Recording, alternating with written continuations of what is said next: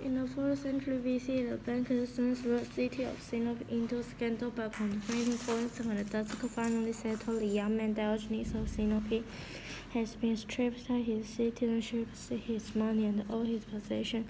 At least that how story goes on. Many of the details of Diogenes' life are said to be philosophical idea born out of disgraced servants. Today, in exile, Diogenes decided that by rejecting the opinions of others and the society measures of success, he would be truly free. He would live self-sufficiently close to nature without material desire, vanity, or conformity. In practice, this means he spent years around wandering around Greek cities with nothing but a clerk staff and a knapsack. Outdoor years around forgoing technology, baths, and cooked food.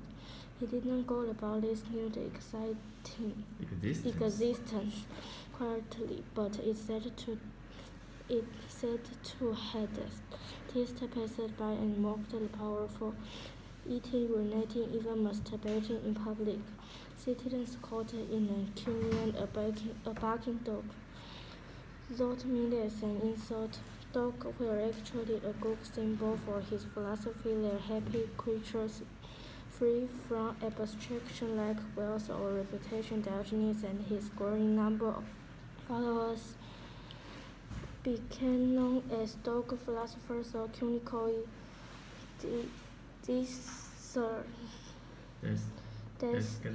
destination that eventually became the world cynics. These early cynics were a carefree bunch drawn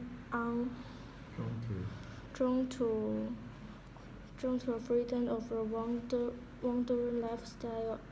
As Diogenes' reputation grew, others tried to change his commitment. Alexander the Greek offered anything he desired, but instead of asking material goods, Diogenes only asked Alexander to get out of his sunshine.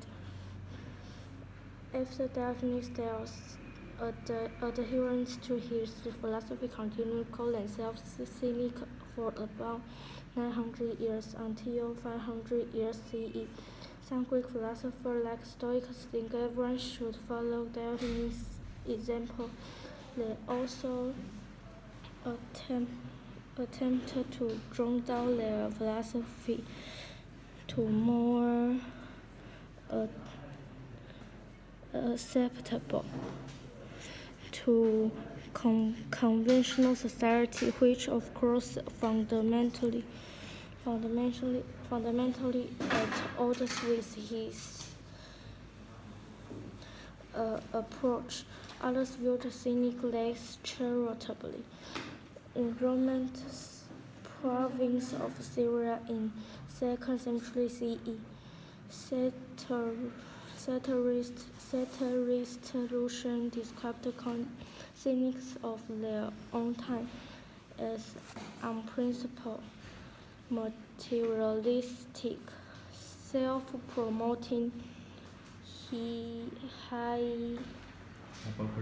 Hippocrates that only preached what Diogenes have once actually practiced. Centuries later, reading Lucian's text, 文艺复兴跟宗教改革 Renaissance 宗教改革我两 Letters called the rival cynics as an insult, meaning people who 我忘记批评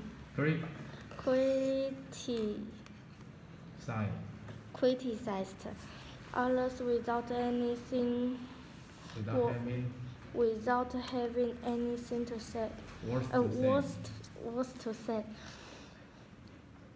These uses eventually let the 基础 let the groundwork for modern meaning of the word cynics. A person who thinks everyone else. A person who thinks everyone else acting 进行式 is acting for pure admire. out of pure self-interest. Out of pure